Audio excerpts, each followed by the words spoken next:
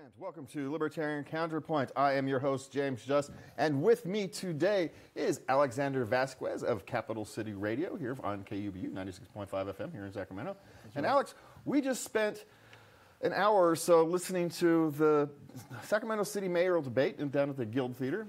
It was presented by the just the Oak Park Neighborhood Association, right, and Act of Sacramento. So that was a very good. It was a very good debate, very good, and so it went very fast, you know. And I think the reason why it went fast because they've been asked these questions over and over again, and so they've had the time to develop an answer like real quick because their answers were really crisp and really fast. But it was the same old, it was the same answer that you got the first debate or the second debate. And most of them, from my perspective, they were pretty empty answers. There was kind of the you could have written the script ourselves without having to hear them. It's the same. I mean, they're both Democrats. They're both left-leaning Democrats. Flo would be more on the progressive side. She's kind of more closer to the AOC wing. Right. And McCarty was more of a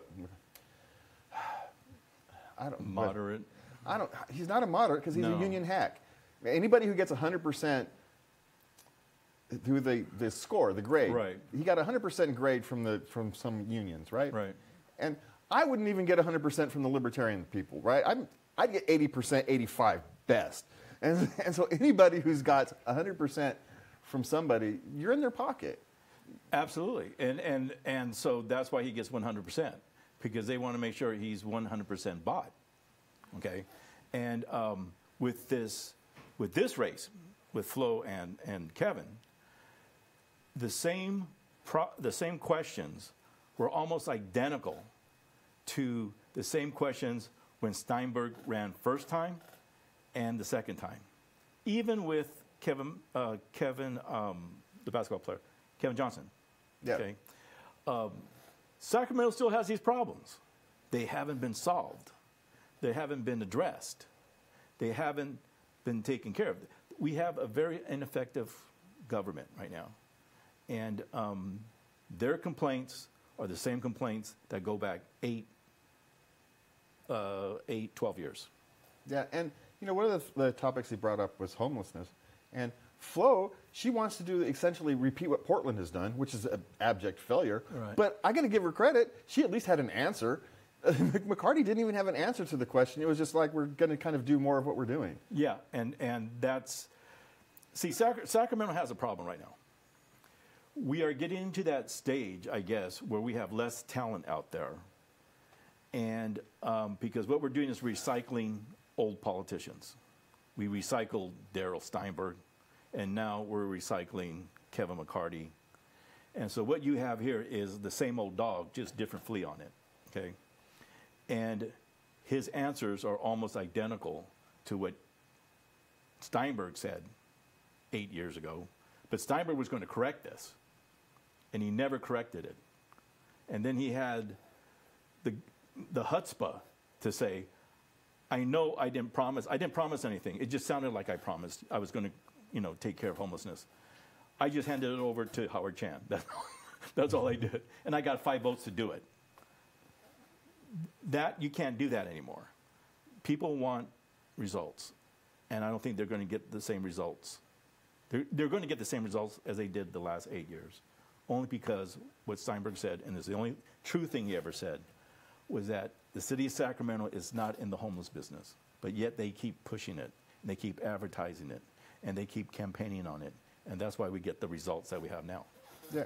Well, and you talked about some of the issues leading to homelessness. It's a complex issue, right? Right. Because some of it is you've got a small group who've always been homeless, right? You've got the small group of homeless. We call them the vagabonds, the bums. The hobos. The hobos, right? Those have always been around. There's a certain Right. percentage of that. You're really not going to do anything with them. You just kind of shoo them along, and that's what they do. And so for a lot of us, that's kind of the traditional homeless that people think of. Right.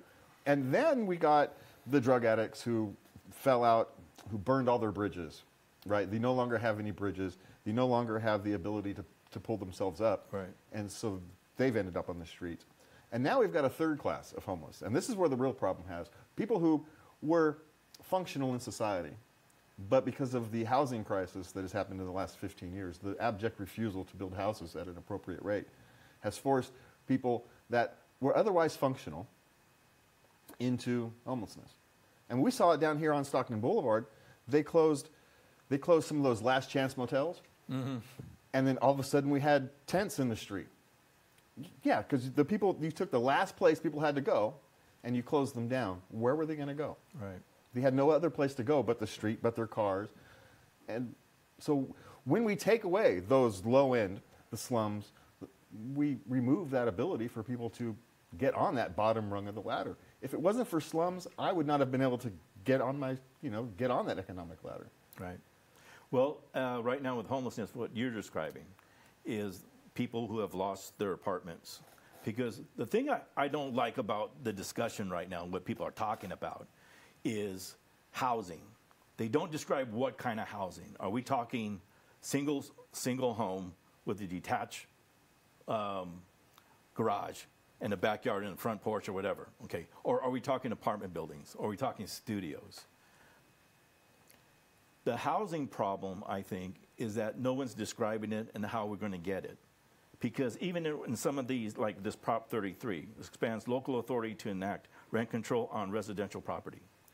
There's no developer in their right mind who's going to come into Sacramento and say, yeah, I want to build, let's say, 100 units, apartment units, 1 bedroom, 1 bath. And you're going to tell me how much I can charge them. That's not going to happen. So the politicians have also discouraged investors to come in so they can make money. I mean, this is a business. Housing is not a human right at all. Housing is a business, and somebody has to invest, somebody has to build, and someone has to charge rent. And the people that they're going to want are people who have jobs and they can pay the rent. In the 50s, we had a housing problem, right? We had a real severe housing crisis, and it wasn't solved by government building affordable housing. It was solved by developers building housing of all types. It takes a developer says, I'm going to build a high-end.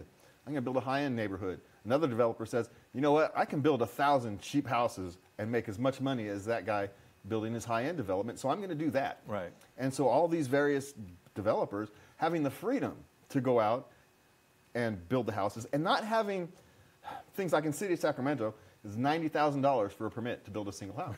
So just the building permit. This is not even anything else. That's just a basic building permit. Right. And so why? And then they complain about, well, the corporate investors, the corporate owners coming in and buying houses. Well, yeah, because now all of a sudden housing has become a good long-term investment for corporations rather than the long-term investment for an individual. Well, yeah, but you also have corporations. They're the ones who are investing in buying 15 acres and building 350 units like they did back in the day, back in the early 90s, in Natomas. That's how Natomas got built. I worked on them. I was a young man and working in construction. And yeah, we threw them together. We threw them together, but we filled it up. And the first thing that entered my mind about this, where in the hell did all these people come from? And Sacramento's population grew, and we stopped building those type of corporate communities. I think the latest one that we have right now is right there next to the Art and Fair Mall. That thing is gigantic. I don't know if you've seen it. It's like 3 stories. There's like 600 units or something like that. But it's full. And again, I go, where the hell did all these people come from? They showed up. Well, I think part of what we're missing is I live in Oak Park. And so one of the beautiful things about my neighborhood is every house is different. Right. Because you had individual developers. Some guy would buy 4 or 5 lots, and he'd build 4 or 5 houses. And I work for them too. That worked. That right. look kind of similar. They'd use the same plans, but they'd twist the house. Right. But you get one house on this block, another house on that block, and so on my block, no one house looks the same. Every house is different on my little block, which is a beautiful, wonderful thing. We will never get that again. No, I don't see it. We have the opportunity in the rail yards, and we failed. The rail yards still sit there undeveloped. All this time later, they sat there undeveloped through this huge housing crisis, through this huge uptick in housing costs, but yet we still sit there empty when they could have parceled it out to, small developers, one house, two house, a block at a time, rather than wait for this one big, huge, massive development to come around because they wanted a soccer stadium. Right. And so you have to look at Sacramento. I always encourage people to look at, if you can find one, and if you can't do it on the internet, that's fine, and then have it printed out, and then have it exposed, have it blown up. And that is the map of the city of Sacramento. If you really want to learn about your territory and where you're at, look at the city of Sacramento. There's not that much land left. Okay, I think the only piece, if someone was going to take it by eminent domain, would be the executive airport. And that's about it. Yeah, and there's some out past, out south by I-5, out past the pocket. Yes. Yeah. Okay, and so you don't have a lot of options here. And when you talk about we're going to make it affordable housing or mixed use, what's going to happen? The NIMBYs come out. And they say, no, you're not, we don't want them here. Yeah. And well, one of the other problems we have here is one of the things that they all talked about on the debate. They both talked about the love of commissions. We got to get commissions and studies, and we're going to do this new program and that new program, and promised all various kinds of things. But these are failed. Yeah. You don't need a commission to build housing. You don't need to do it by vote. You don't need to have it done by a city council vote or a mayor's vote or whatever the hell it is. All you need to do is say, we got this piece of land here. We're selling it. Let the developer take the risk. Let the developer put what he wants to put in, okay? And because the minute we start regulating it too much, they're going to pull away.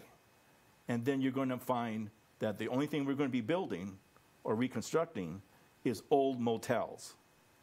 And the configuration of that, it costs more to reconfigure a motel room than just knock it down and build it from the ground up. Well, it's the same thing that they want to reuse some of those old office buildings. But you know what it's going to take to retrofit an office building to work as an apartment building? Yes. I mean, you're going to have to essentially put in fake floors and run plumbing and stuff underneath the fake floors, right? I don't see any other way to do it. It will be cheaper to raise the Titanic than to reconstruct some of these state buildings, especially if you get the Environmental Protection Agency in there. Okay, the asbestos, the tiles, the plumbing, the concrete, the drywalling, the AC units. Like I said, I've been in this business for a while, and it's not rocket science, my friend. It's not. Just the sewer. Just for me, I'm just going, getting the sewers to work properly in those buildings, from a commercial office building to a residential building. How are you just going to get the water and sewer to work properly in all these kitchens and bathrooms? You're going from 2-3 bathrooms on a floor to a bathroom in every single office in that floor, essentially, is what you're talking about. Well, and it's not just the bathroom. You also got the kitchen, okay? You also got a water heater, okay? And, you got to take showers and everything like that. And you also got if you put one in, a dishwasher, okay? So there's a lot of plumbing that goes into this, and it's not easy. And trying to skeleton your way into an office building, especially if it's, because Sacramento, we don't have skyscrapers. Nobody's going to fly buildings into Sacramento. They have to go really low.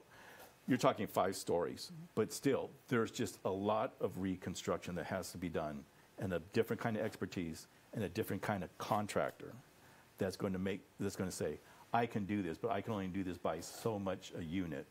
And in San Francisco right now, to build a 400 square foot studio, it's cost almost $800,000.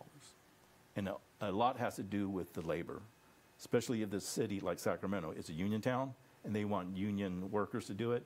It skyrockets. Yeah, and then, of course, you have to take tax money from poor people to give it to the people, to give the living wages to union work. It's a never-ending game. It's, again, the poor people end up paying the cost of their Yeah, largesse. Well, I think we have to go back to institutionalization with some of these homeless people because I see them in my neighborhood. I live in the heart of downtown Sacramento.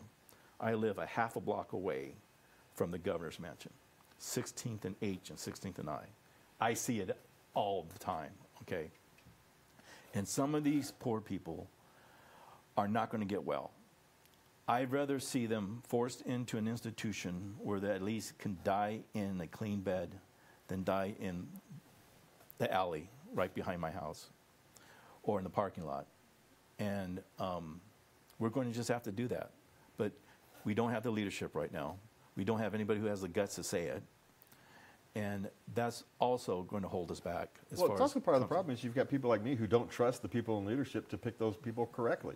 We look in the past history, and in the 70s, we were putting perfectly sane people, away when last time we gave them the ability to put those who needed to be locked away for their own good, for their own benefit, and the benefit of society. But they put people who didn't need to be locked away, who shouldn't have been locked away. Right. And so people like me, we don't trust I actually agree with you. I don't trust them either. I agree with you. There are a lot of people who would be more kind and frankly cheaper for us to put them in an institution that can serve their needs. But I don't trust us to pick the people properly. Yeah, well, I know the governor had a proposal for a while. I don't know if they're implementing it or not, or I think they're even going forward. Okay, they're trying. So you got to have a judge, you got to have a doctor, you got to have a psychiatrist, you got to have this and this and the other thing and everything, and they're just making it more complicated. I don't trust that method either. I think what you should just have is a judge to make it legal, and a doctor to certify. Yeah, this person's chewing on his arm. He's not doing well. He's this, and the other thing. Okay, we got to put him in an institution. It takes courage, and we don't seem to have that. And you can put places like the ACLU or somebody else who goes through every 6 months and reviews cases and say, right, there's some other thing you could do to kind of have an oversight of that, a public oversight of that, and like they go and release a report. So there's some kind of oversight that can be done. Yeah. See, the first patients I would like to go into these institutions are the lawyers of the ACLU. That would now we're getting somewhere. Okay. Well, now we're getting somewhere. The ACLU used to be a good organization where you could actually do that. Right. They don't even protect the First Amendment anymore. No. We actually have to move on because we've got to have our segment from the Fields, Richard Fields. He's talking about propositions. Okay. Richard is talking about propositions 3, 6, 34, 35, and 36 this week. So, wow. Yeah, it's for about 4 minutes. Alex and I will be right back. Hi, this is Richard Fields with this week's Report from the Fields. It's election season, and as usual, a vote in the presidential election, other than a protest vote for Libertarian Chase Oliver, is mostly meaningless.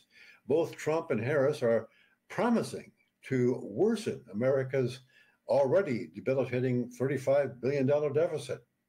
There is a reason to go to the polls, though. Propositions. Let's look at a few of them.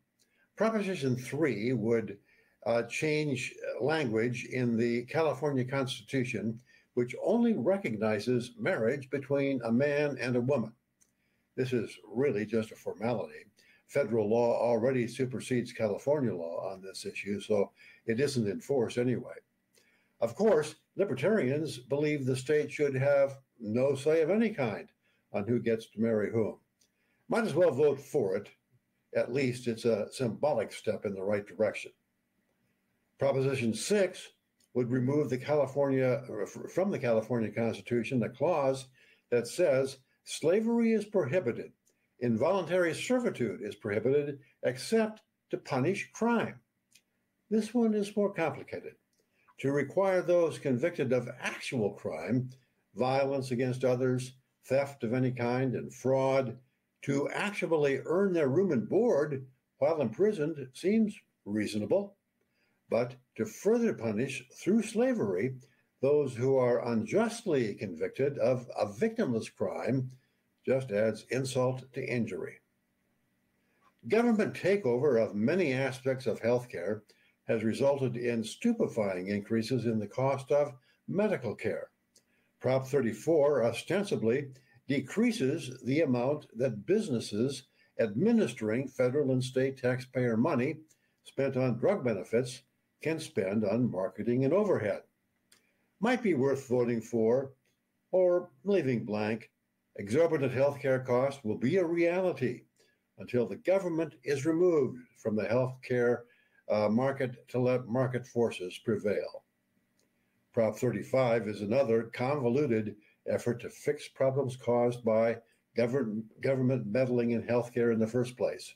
Right now, there is a tax on health management organizations to fund paying their own doctors and nurses and other providers more because the government price controls on medical services provided by those providers is too low in their opinion. The simple solution would be to eliminate the price controls, not to continue the tax that pays the providers the difference between the price control price and what they want to charge. A no vote might inspire healthcare providers to lobby to fix the larger problem, which is government micromanaging healthcare. And it would lower a business tax, which would benefit whoever ends up paying that tax. I'm not sure how Prop 36 made it to the ballot legally because there are two issues involved. One is increasing the penalties for fentanyl dealers. That would lead to a doubling down on the drug war, which has decades of evidence that it is ineffective. The other is allowing local governments to lower the dollar standard for felony theft below $950. Right now, thieves can walk into a store with their calculators and make sure that what they shoplift is worth less than the $950 and effectively avoid legal repercussions at all, over and over again. That's ridiculous. So invigorate the drug war, let thieves steal $949.99 without repercussion. Voters have a real dilemma here of deciding which bad result is worse, or they can leave that proposition blank. That's this week's Report from the Fields. See you again next week. And thank you, Richard. You know, this Prop 36 is an interesting one because there's a fix to Prop, what was it, 43? 47. 47. That Prop 47 went way farther than it needed to for its actual goal. And it created a huge problem with retail theft. And so to solve that, you know, I'm not sure of this retail felony below $950 because they're not prosecuting felonies anyway, so I don't sure how this is really going to change things. But, and I don't particularly mind about increasing penalties for fentanyl dealers, but we also know that it doesn't work. It's one of those things. Well, you know, the 47, the bad guys were clapping. Yes. I got a free get out of jail card. Okay, pretty much. And with 30, and I think people just got tired, and the store's owner, the you know, Macy's. I don't think there's a Walmart. I mean, not Walmart, Walgreens in San Francisco anymore. Downtown, look at downtown Sacramento. All the pharmacies are practically closed. And that probably had something to do with it. But when you go to Target, you got to push a button, get somebody in there. Everything's plexiglass and all that. You're talking about also a deterioration of our civilization. So we have criminalization and then we have civilization. Which one you want? Because the two don't go together. And there are going to be people out there who are going to say, well, this is just a Band-Aid. Well, so was 47. That was supposed to be a Band-Aid too. And it made it worse. What I don't like is that you have politicians who would try to get rid of 36, not get it on the ballot. Now, who's a threat to democracy now? Whether you like it or not, it doesn't make any difference. The people have a right to petition, to sign, to raise the money, to make the signs, the T-shirts, and everything else, and put it on the ballot and let the people decide. All right, so we're down to a couple minutes, but we wanted to get to street safety real quick. Oh, yes. So there was in the mayoral debate, there was a discussion about street safety. And I thought it was most interesting was the moderator who brought up that he was driving in an Uber, and the Uber driver had hit a guy on an electric scooter. But then he kind of quietly brought up, I do have to mention that the guy on the scooter who's the guy who didn't stop. So it had nothing to do with the safety of the road or the design of the roads or any of that. It's that the guy on the scooter wasn't obeying just basic rules of the road. And yet, so the question is, so what are we going to do about making streets safer? What are we going to do about making sure these people who, man, I drive to work, a mile to work, and I don't know how many times these nurses and doctors jaywalk in front of people. They don't look. They just kind of walk out into the street, assuming that they got a bumper for behind, and if someone's going to happen to see them, Right. You know, and it's frustrating. It is frustrating. This is like blaming gun violence. Okay, guns don't get violent. People get violent. Is this car violence now? Is it street violence now? No. It's the person behind the wheel. That's the problem. It's the person on the scooter. That's the problem. It's the person who's riding their bike, and I ride my bike all over downtown. I see this constantly. They don't obey the rules. How many times have you obeyed this speeding rule? Never. I haven't. How many people have driven drunk? Okay, even though they know it's against the law, they still do it. It's a human problem. It's not a street problem. And I hope we don't concentrate too much on it and try to put more money into it. Because there's a lot of organizations who are getting involved in this. They want more bikes. They want more money to redesign the streets. Yeah. And, well, there's a lot of people. The people who redesign the streets get money. The people who market, Yes. promote they make money. The consultants make money. And, of course, what doesn't happen is the potholes in front of your house don't get filled because they're spending money redesigning streets that don't need to be redesigned. What we need to do is actually hold that, if you're riding a scooter and you blow through an intersection, someone's likely going to hit you. Okay. There's so many times I have a big truck, V8. I can't tell you how many times I almost had people become hood ornaments on my truck just because they weren't paying attention either. It's a two-way thing here. Yeah. And so, So, all right, Alex, so we got a question. One last question from the debate. All right, you ready? Yes. If you could teach a parrot one word, what word would it be? Maybe. Maybe. Vote yes on no, vote no on yes, and maybe on the others. And maybe on the others. And maybe on the others, yeah. How about you? It's kind of an interesting question. My word is no, and I'll explain why, but it was an interesting question, and the fact that neither one of those two could actually come up with a quick answer. Because you know what? Like I said before, they were debating before, and nobody came up with a clever, gotcha. I don't think it was a gotcha moment. No. I think it was just something to, It was just an off-the-wall question. Just show a little bit about yourself. A little personality, and the answer is no, because no is the most powerful word in the English language. We want to thank you for being here. Thank you, Alex, for being here. Thank you for watching. Thank everybody for working hard inside. Please remember to love everybody,